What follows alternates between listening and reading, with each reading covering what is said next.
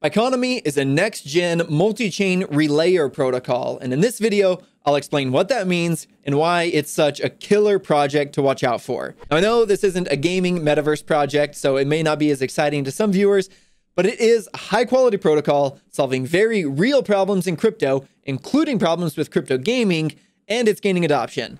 Plus, Biconomy is backed by Binance and COINBASE Ventures, among other top investors, and the Bico token is about 75% down from all-time high. You're going to want to listen to me on this one.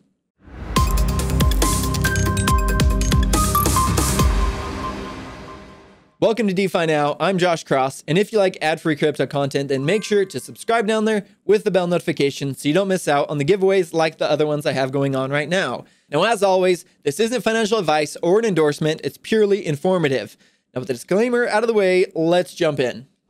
To understand what a next-gen multi-chain relayer protocol is, we need to look at the current problems with onboarding new users to Web3. The main problems I see are 1, insanely high learning curve. 2, even when you know how to use Web3, it's still painful. 3, insanely high gas fees on Ethereum. 4, the EVM compatible chains that relieve gas fees, Polygon, BSC, Avalanche, each have their own native token that you must have in your wallet in order to do any transactions. And the bridges are slow, expensive, and clunky. Now, Solana is great, but it's incompatible with other chains, so that's an even bigger problem than a complicated UX, because then we're having a segregated Web3 economy, which is bad. Honestly, this list goes on and on, so I'm very interested in any serious project that is relieving the issues holding back adoption or helping with interoperability. And that brings me to Biconomy.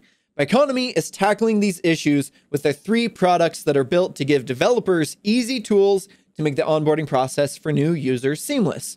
Think about this. When you download an app, do you expect to have to spend 30 minutes learning and setting everything up? Hell no. Do Web 2 applications require you to pay fees for every action you take? No. So what Biconomy is a protocol that allows dApps to simplify the transaction process for users, improving user experience, and thereby increasing adoption. Now let's look at the 3 products. Let's start with Hyphen, their cross-chain bridge, because I think that it's probably the most relevant for people watching this video. The Hyphen bridge currently connects Ethereum, Polygon, and Avalanche, and is much faster and cheaper than their native bridges. I personally used Hyphen a few times, and I even featured it in the new Morales DeFi course that I did when covering Polygon because it just works so damn well. But since that was a while ago when I did those transactions, I did it again for this video. Looking to send 0.03 ETH over to Polygon via their native bridge was estimated to cost almost $57 in transaction fees, and it would take 7 to 8 minutes. But I did the transaction via Hyphen. I paid $8.69 for the ETH gas fee, 2 cents for the Polygon gas fee, and 0.1% liquidity provider fee, which I'll explain in a bit. And the whole transaction took less than a minute, and the entire cost was about $9, as opposed to $57. At that rate, the native bridge would have cost more than 6 times more and would have taken 7 to 8 times longer. Then sending 0.3 ETH back, and Polygon's native bridge estimated it at 2 cents on Polygon and $93 on Ethereum, and it would take 45 minutes to 3 hours. But I did it through Hyphen, and I didn't pay any gas on Polygon thanks to their Gasless feature. I paid about $21 for the ETH gas fee to receive the ETH in my ETH wallet, and again, the whole thing took less than a minute. Again, $21 versus $93, and less than a minute versus 45 minutes to 3 hours. Oh, and if I'd been transferring USDC or USDT over the bridge, I could have paid for gas in those tokens rather than paying it in ETH. It's seriously so awesome to use.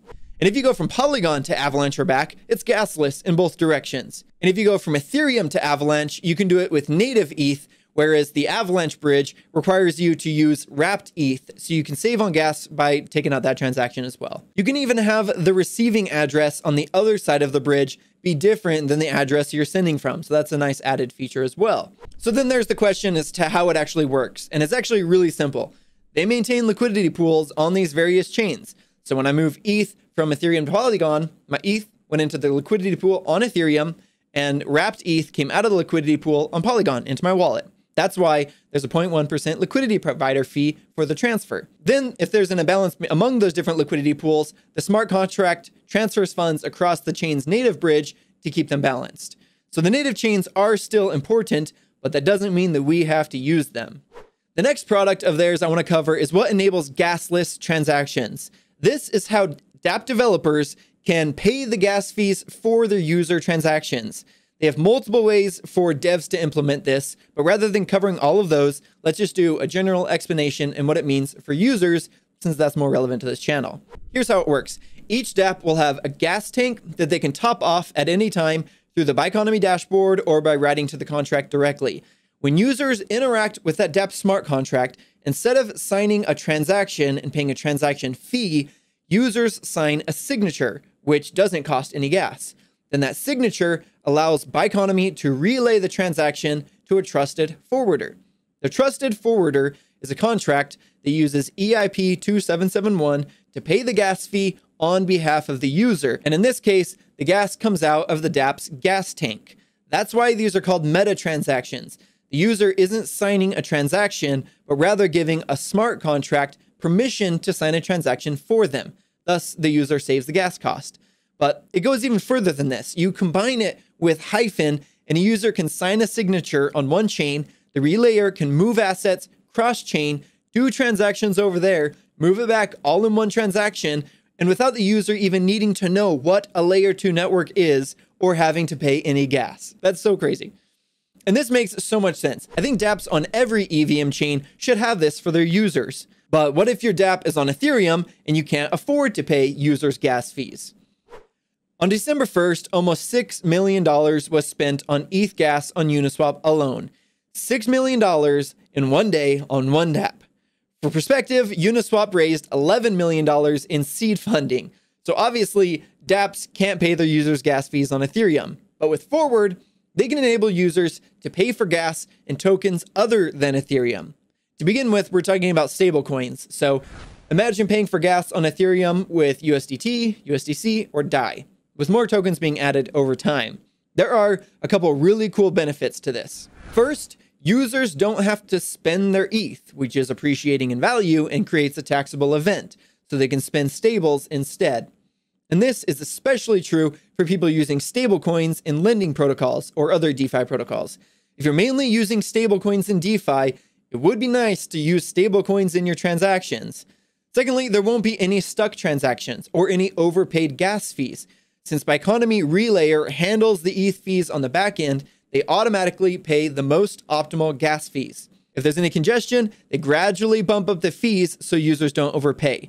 They also make transactions more efficient by relaying multiple transactions together in batches, which can increase gas savings by up to 50%, and they've been dialing in their algorithm for well over a year now. I've linked a Medium article that they released last year showing how efficient this is, and I recommend reading it if you're interested. It's pretty good. Now let's look at the tokenomics. Bico is the primary utility and governance token of the Biconomy blockchain. Network fees must be paid in the Bico token, and node operators must pay a transaction fee in Bico anytime they add information to the chain. In order to become a node operator, you have to stake your Bico, and you earn tokens proportional to your Bico stake. And of course, stakes can be slashed in case of bad behavior. If you want to stake your Bico, but you don't want to operate a node, you can delegate your stake to node operators as you would in other protocols and share in the rewards they earn. Regarding governance, any Bico holder can propose and vote on decisions affecting the protocol. This will come up more as their plan towards progressive decentralization continues, but it's still pretty early. Now here's the token distribution. The total supply is 1 billion Bico.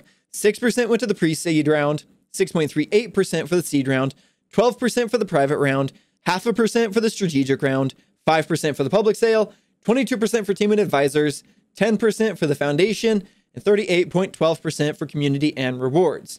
And here are the token vesting schedules. Feel free to pause the video and take a closer look at these because I'm not going to read through all of them. And then here is the release schedule. You can see it will take 4 years for all tokens to be in circulation. These 3 products, Hyphen, Gasless, and Forward, are each really cool on their own, and they're already getting adopted, but I think that the real magic happens when they're combined. Things like having a gasless bridge, or moving USDC from ETH to Polygon, paying the ETH gas fee using USDC, and then having no gas fee on the Polygon side. Or imagine a yield farming protocol that can seamlessly move assets across multiple chains to find the best yield quickly and very gas efficient. Or imagine crypto gaming projects using this. I can't stress this enough. Games should not charge transaction fees to users for every action they take. And with Biconomy, games built upon EVM-compatible chains don't have to charge transaction fees to users. These games are advertised as play to earn, but oftentimes they slowly eat away at your wallet as you play them because of transaction fees.